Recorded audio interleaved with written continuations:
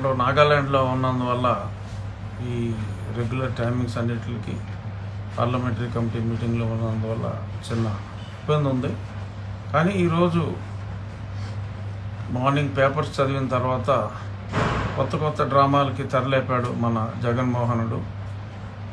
1902కి phone చేసి జగన్ అన్నకి చెప్పుకుందామని చెప్పి ఒక విచిత్రమైన కార్యక్రమం. అక్కడ జగన్ అన్న లేడు, పాడు లేడు, ఎవడో ఒక ఆపరేటర్ ఉంటాడు. స్పందనలో డైరెక్ట్గా కలెక్టర్లకి ఎస్పీలకి చెప్పుకుంటేనే దిక్కులేదు. ఇప్పుడు డైరెక్ట్గా జగన్ అన్నకి చెప్దామని చెప్పి అతని పేరు పిచ్చతో ఒక కాన్సెప్ట్ స్టార్ట్ చేశాడు. 1902కి ఫోన్ చేసి మీ సమస్యలు అంటే ఇది మన సంక్షేమానికి సంబంధించిందైనా ఇంకా ఏ సమస్యలున్నా ప్రభుత్వంతో ఏ సమస్యలున్నా చెప్పుకోవచ్చు అని చెప్పి అడ్వర్టైజ్మెంట్లో చెప్పడం జరిగింది జగన్మోహన్లో. సో ఇప్పుడు ఎవరికైతే పేమెంట్లు రాలేదో ఎంతోమంది కొన్ని వేల మంది కాంట్రాక్టర్లు ఇండివిజువల్ పేర్ల మీద ఉన్నారు కాబట్టి జగన్ అన్నకు చెప్పుకుందాంలో, ఒరే బాబు 4 ఏళ్ళ క్రితం ఈ పని చేసాం, ఇప్పుడు దాకా డబ్బులు రాలేదు, 2 ఏళ్ళ క్రితం చేసాం, ఇప్పుడు దాకా డబ్బులు రాలేదు, CFMS పని చేయదు, అసలు మా బాకీలు మీ లెక్కల్లో చూపెడుతున్నారా లేదో కూడా తెలియదు. ఇలా రకరకాలుగా ఎంతోమందికి ఎన్నో సమస్యలు ఉన్నాయి. అవన్నీ ఆపరేటర్ గారికి చెప్తారు, ఎవరికి చెప్తారు. ముందు చెప్పి రిజిస్టర్ చేసుకుంటే మరి ఇప్పుడు దానికి యువర్ సర్వీస్ ఏదో YSR అని చెప్పి మళ్ళీ ఏదో ఒక నెంబర్ ఇస్తా అంట, దానికి కూడా మళ్ళీ ఏదో YSR అంటున్నాడు. ఎక్కడ పడితే అక్కడ యూనివర్సిటీకి పేరు మార్చాలంటే YSR డాక్టర్ చదివాడని చెప్పి YSR యూనివర్సిటీ. ఈ YSR కాంగ్రెస్ పార్టీ ఏంట్రా అంటే యువజన శ్రామిక రైతు కాంగ్రెస్ పార్టీ. ఇప్పుడు దీనికి ఏంట్రా అంటే యువర్ సర్వీస్ రిజిస్ట్రేషన్ అట. ఇలా ఏదో ప్రతిదానికి అయితే జగనన్న లేకపోతే వైఎస్ఆర్ జగనన్న వైఎస్ఆర్ ఈ సోది తప్పితే అక్కడ మనకు జరిగే పని లేదు. సో ఎంతోమందికి ఇప్పుడు మూడు క్వార్టర్లు ఈ విద్యా దీవెనలు పడలేదు.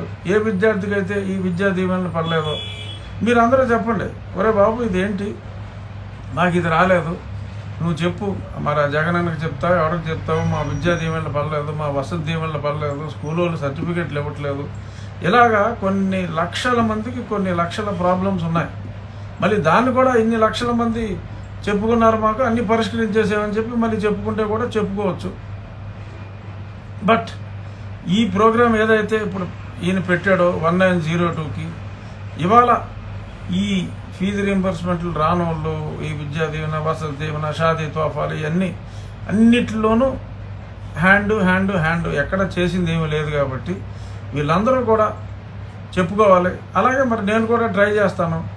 మరి ఏంటి అసలు నన్ను ఊళ్ళోకి రానిస్తారా లేదా, ఈ కేసులు ఎప్పుడు ఆపుతాడరా మీ జగన్మోహన్ రెడ్డి అని కూడా వీలైతే నేను కూడా అడిగే ప్రయత్నం చేస్తాను. ఇది నా వ్యక్తిగతంగా నన్ను హింసించాడు కాబట్టి. సో ఇలా ఎవరికి వాళ్ళ సమస్యల్ని ఈ ఆపరేటర్ గారికి మనం చెప్పుకుని, సరే వాడు పైవాడికి చెప్తాడా లేదా, ముందు మనమైతే ఇవన్నీ రికార్డ్ చేయాలని ఈ స్కీమ్ని, పనికిరాని ఈ స్కీమ్ని మనం కనీసం కనువిప్పు కలిగించే విధంగా అయినా సరే వాడుకుంటే బాగుంటుందని అనుకుంటున్నా. ఇక సిలికా గురించి నిన్న ఈనాడు పేపర్లో వస్తే ఇవాళ వెంకటరెడ్డి అని చెప్పి ఒకడు ఏదో క్లారిఫికేషన్ ఇచ్చాడు. ఆ వెంకటరెడ్డి ఎవడు? వెంకటరెడ్డి అనేవాడు ఏదో కోస్ట్ గార్డ్లో ఏదో అకౌంట్ సర్వీస్ నుంచి, కోస్ట్ గార్డ్ అకౌంట్ సర్వీస్ నుంచి వచ్చాడు. ఇలా ప్రతి ఇంపార్టెంట్ ఇప్పుడు ఎక్కడైతే దోపిడీకి అవకాశం ఉందో, లిక్కర్లో ఎవడో వాసుదేవరెడ్డి అని చెప్పి జూనియర్ మోస్ట్ ఫెలోని తీసుకొచ్చి పెట్టాడు ఈ జగన్మోహన్ రెడ్డి. అలాగే ఈ ఏపీ MDCకి ఆ వెంకటరెడ్డి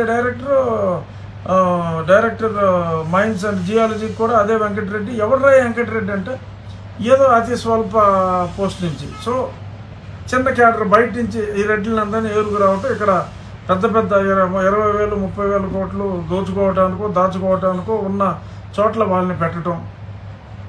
సో అది ఎందుకు పెడుతున్నారు? ఇక్కడ ఇంతమంది సీనియర్ IAS ఆఫీసర్లు ఉన్నారు కదా, ఇంత డబ్బు వచ్చే స్కీములకి మరి ఆ వెంకటరెడ్డి ఏంటి, ఈ వాసుదేవరెడ్డి ఏంటి, వాళ్ళ సర్వీసులు ఏంటి, అసలు జనం ప్రశ్నిస్తారన్న కనీస అవగాహన కూడా లేకుండా ఇంత విచ్చలవిడిగా దోపిడీ చేసుకుంటానికి సహకరిస్తున్నారు.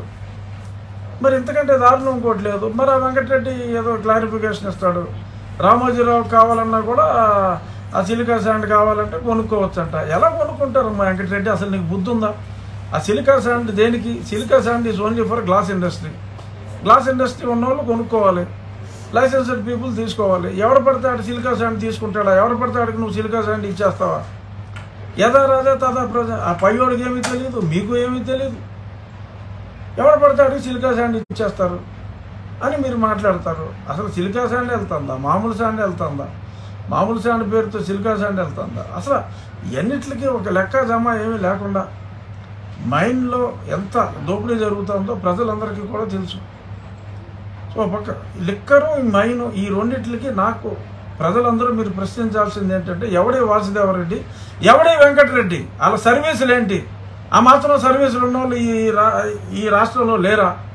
అన్ని వేల కోట్ల రెవెన్యూ వచ్చేదాన్ని నువ్వు ఎవడో బయట ఒక వెంకటరెడ్డిని ఒక వాసుదేవరెడ్డిని తీసుకొచ్చి మీరేం చేస్తున్నారు అని ప్రజలందరూ నిలదీయండి జగన్మోహన్ రెడ్డిని. ఏదో ఒక పేపర్లో నిజాలు రాస్తే మళ్ళీ దాన్ని ఇతని పేపర్లోనేమో ఏదో రాసుకుంటాం. ప్రజల్ని ఒకే ప్రజాభిప్రాయాన్ని ఏదో చెప్పవే సిలికా అని చెప్పి క్లారిఫికేషన్ ఇచ్చాడు కదా వెంకటరెడ్డి. అసలు వెంకటరెడ్డి ఎవడు? ఆ పోస్టుకి సరిపడే వ్యక్తులు ఇంతమంది ఐఏఎస్ల ఆఫీసర్లలో మన రాష్ట్రంలో ఉన్న వాళ్ళు ఎవరో లేరా? ఏదో చిన్న సర్వీస్ నుంచి తీసుకొచ్చి ఆ వెంకటరెడ్డి అనే వ్యక్తిని, వాసుదేవరెడ్డి అనే వ్యక్తిని ఎలా తీసుకొచ్చావు? These are my questions to you mister Jaganmohan Reddy. On behalf of the public I'm asking. వీళ్ళిద్దరిని ఎందుకు తీసుకురావాల్సి వచ్చింది? వాళ్ళిద్దరికి ఉన్న విశిష్ట క్వాలిటీస్ ఏంటి? కోస్ట్ గార్డులో పత్తులు రాసుకునే ఓడికి మైనింగ్కి అసలు ఏమైనా సంబంధం ఉందా? ఏదో రైల్వే సర్వీస్లో ఇంకేదో చిన్న సర్వీస్లో 10 ఐఏఎస్ ఐపీఎస్లో 10వ సర్వీస్లో ఉన్న వ్యక్తికి 30,000 కోట్లు అప్పు చేసే కార్పొరేషన్ నువ్వు అప్పుచెప్పి, ప్రభుత్వానికి ఎంతో రెవెన్యూ వచ్చి ఇవన్నీ కూడా నువ్వు అక్కడ అప్పుచెప్పి, ఏ చెత్త మద్యం పడితే ఆ చెత్త మద్యం ఏదో ఎస్సెన్స్ మార్చాం, ఇది 1500 బాటిల్ అంటే పెద్ద పెద్దవన్నీ కూడా ఉన్నాయి బ్రాండ్లు. ఆ బ్రాండ్లు కొండవు. ఈ వాసుదేవరెడ్డి ఈ బ్రాండ్ కొంటాడు. ఈ బ్రాండ్ ఎలా కొనగలుగుతున్నాడు? ఆ ప్రైస్కి ఏ బేసిస్లో కొంటున్నాడు? వాళ్ళు మీకు ఇచ్చే కమిషన్లు ఎంత? ఈ చట్టాలన్నీ కూడా తీస్తున్నా. మీ లిక్కర్ భాగవతాల చట్టాలన్నీ కూడా బ్రాండ్ బై బ్రాండ్ అసలు ప్రభుత్వానికి ఎంత వస్తుంది, ఎవరికి ఎంత వస్తుంది, ఎంత కొట్టేస్తున్నారు. ఇంకా ఇన్నిసార్లు చెప్పినా సరే ఇంకా మీరు ఎందుకు డిజిటల్ ట్రాన్సాక్షన్స్ చేయట్లేదు? మరి విష్ణు కుమార్ రాజు గారు అన్నాడంటే మరి నెలకు 2,000 కోట్లని ఏదో లెక్క జమ లేకుండా ఎందుకు మాట్లాడతాడు? ఒక బాధ్యత గల మరి ఆయన ఆ పార్టీ తరఫున లెజిస్లేచర్ లీడర్ కింద కూడా పనిచేశాడు బీజేపీ. మరి ఇంతలా చెప్తున్నారంటే ఏదో కారణం లేకుండా ఎందుకు ఉంటుంది? వీటికి సమాధానం చెప్పండి. డైలీ ఎవరు ఏదో సీఎంకి పేరు మార్చి జగన్ అన్నకి చెప్పుకుందాం. ఏం చేస్తామమ్మా? చెప్పుకుంటే మటుకు కడుపు చించుకుంటే కాళ్ళ మీద పడుతుంది. ఏముందో చెప్పుకుంటానికి? ఎనియో సమయాభావం. ప్రజలందరూ దయచేసి ఈ చెత్త స్కీమ్ ఏదైతే పెట్టాడో అయినా 1902కి అన్ని సమస్యలు కూడా చెప్పి మా ఇంటికి బలవంతంగా స్టిక్కర్లు వేస్తున్నారండి, ఎవరినన్నా పంపించి ఆ స్టిక్కర్ తీయమని కూడా చెప్పండి. మా దిక్కు నువ్వే ఏదో చెత్త స్టేట్మెంట్ ఏదో పెట్టి మా నమ్మకం నువ్వే అని పెట్టాడు కదా, ఆ స్టిక్కర్లు దయచేసి తీసేయమని చెప్పి కూడా ఈ 1902లో ఫోన్ చేసి ఆపరేటర్ గారికి చెప్తే అన్నకి ఏమన్నా బుద్ధి వస్తుందేమో. మా స్టిక్కర్ తీసే జగనన్న అని జగనన్నకే మనం చెప్పుకుందాం. మీ వాళ్ళు పంపించి స్టిక్కర్ తీసే జగనన్న అని చెప్పుకుని ఏదైతే 1902 ఉందో దాన్ని సూపర్ హిట్ చేయాలని ప్రజలందరూ విరివిగా దాన్ని వాడి కష్టాలన్నీ చెప్పుకోవాలని మరొక్కసారి తెలియజేస్తూ, ఇంకొకటి రైతులకు జరిగిన అన్యాయం ఇక్కడేమో 15వ తారీఖు కల్లా ఇతను పనిచేయడానికి ఇంకా నానా పాటలు పడుతున్నా అంటే అసలు లేఅవుట్ వేయకుండా పంచడం ఏంటరా? అసలు నీకు బుద్ధి ఉందా? అసలు లేఅవుట్ వేయవా? లేఅవుట్ వేస్తే ఎవడో కాంట్రాక్టర్ రావట్లేదు. లేఅవుట్ వేయకుండా ఊరికే కాగితాల మీద గీసేసి సర్టిఫికెట్లు టైప్ చేసి సంతకం మీద సంతకం తహసీల్దారులు సంతకాలు పెట్టుకుంటున్నారంట. ఇప్పుడు ఏదో రకంగా సుప్రీంకోర్టులో ఆ కేసు 15వ తారీఖు తీసుకుంటున్నారు. సో 15వ తారీఖు అక్కడ సుప్రీంకోర్టులో ఉంటామంటే ఇక్కడ ఈ కాగితాలు పనిచేయాలని చెప్పి తాపత్రయం. దానికి ఇక్కడ హైకోర్టు సహకారం. Yes, high court is cooperating. అందులో ఎటువంటి సందేహం లేదు. ఎందుకు చేస్తున్నారో అర్థం కాదు. దురదృష్టం. మళ్ళీ 8 నెలలుగా మళ్ళీ మొన్న ఫైనల్లో జడ్జిమెంట్ ఇస్తానన్నారు ఋషికొండ మీద. అది మళ్ళీ 11వ తారీఖు వాయిదా వేశారు. నాకు డౌట్ 11వ తారీఖు కూడా మళ్ళీ కోర్టు హాలిడేస్ తర్వాత అది టేకప్ చేస్తే ఈలోపు అది కూడా ఈ స్థలాలు పంచడానికి ప్లాన్ చేసుకున్నట్టు అందులో కూడా ఆయన ప్రారంభోత్సవం చేసేసి కటింగ్ చేసిన తర్వాత ఇంకేం చేస్తారంటారేమో కూడా. I have my own doubts which I'm openly expressing. This is unethical. దురదృష్టం. ఏదో కారణం చెప్తున్నారు, కోర్టును మభ్య పెడుతున్నారు. మభ్య పెట్టి వాయిదాల మీద వాయిదాలు. ఎస్, ఏదన్నా ఉంటే నా తుది తీర్పు కట్టుబడే ఉంటుంది. ఋషికొండలో కట్టుబడే కట్టుళ్ళు ఏమవుతుంది? అన్నీ కట్టేసిన తర్వాత ప్రజాధనం వృధా చేస్తారా ఇలాంటి అంటారు మళ్ళీ. సో ఓపెన్గా అక్కడ తప్పు చేశారు అని చెప్పిన తర్వాత కూడా కేంద్ర పర్యావరణ కమిటీ ఇంకా కూడా కనీసం స్టే ఇవ్వకుండా మరి ఇలా జరుగుతుందంటే మరి ఏం చేయాలి? మాట్లాడాలంటే వాయిదా. ఎవరికి చెప్పుకోవాలి ప్రాబ్లం? ఎవరో కూడా చెప్పుకోవాలి కదా. కోర్టు చెప్పుకుందామని వెళ్తే ఇలాగా. ఇప్పుడు ఈ పంచడం కూడా ఈ రైతులకి ఇంత అన్యాయం జరిగిందిరా అంటే తుది తీర్పుకు లోబడి ఉంటుందన్నారు. ఈయనేమో 4 రోజుల్లోనే ఇచ్చేస్తారంట. ఇచ్చిన తర్వాత మళ్ళీ they wanted to create a social war. ఇప్పుడు ప్రజల మధ్యన వైషమ్యాలు సృష్టించడానికి ఎవరైనా ఏదైనా మాట్లాడితే మరి కేసులు పెడతారు కదా. నువ్వు చేసేది ఏంటి జగన్మోహన్ రెడ్డి? ఇప్పుడు అమరావతి రైతుల మధ్యన ఎక్కడో రాష్ట్రంలో ఎక్కడెక్కడి నుంచో నీ కార్యకర్తలను తీసుకొచ్చి ఇక్కడ ఈ లోకేష్ కాన్స్టిట్యున్సీలో ఓట్ల కోసం నువ్వు తీసుకొస్తున్న ఈ భాగవతానికి వాళ్ళందరి మధ్యన అమరావతి రైతుల మధ్యన చిచ్చు పెట్టి అక్కడ సోషల్ వార్ వస్తే who is responsible mister Jaganmohan Reddy? Don't you have common sense? Who is responsible for this? ఉదయాన్నే బయలుదేరే ముందు నాకు ఈ దరిద్రం అంటారా బాబు, తలకాయ నొప్పి వస్తుంది ఇవన్నీ సమస్యలన్నీ చెప్పాలంటే. Who will be responsible if there is a social war between 2 groups?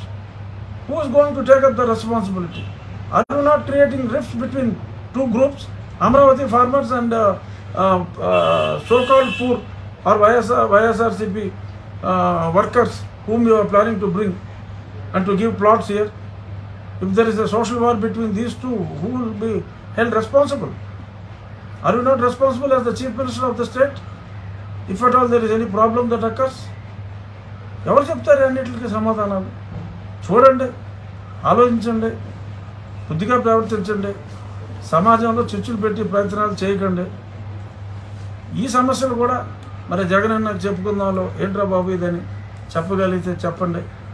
మరి ఇంకా ఎప్పుడు వీళ్ళకి బుద్ధి కలుగుతుంది, సద్బుద్ధి ఎప్పుడు ప్రాప్తిస్తుంది చూద్దాం. Let us hope for the best. మరి సుప్రీంకోర్టులో జడా శ్రావణ్ కుమార్ గారు కూడా ఇంప్లీడ్ అయ్యారు. మంచి వ్యక్తి. మరి ఏదైనా 15వ తారీఖు వీడు పంచుతాడంటే మరి కనీసం వీలైతే శుక్రవారం అన్న టేకప్ చేయండి, లేకపోతే పంచిన తర్వాత ఇంకేం చేస్తామని చెప్పి మరి ఏదైనా ఆయనకు మొరపెట్టుకుంటే సుప్రీంకోర్టులో ఏదైనా ఫలితం ఉంటుందేమో చూద్దాం. అన్ని ప్రయత్నాలు చేద్దాం. Thank you.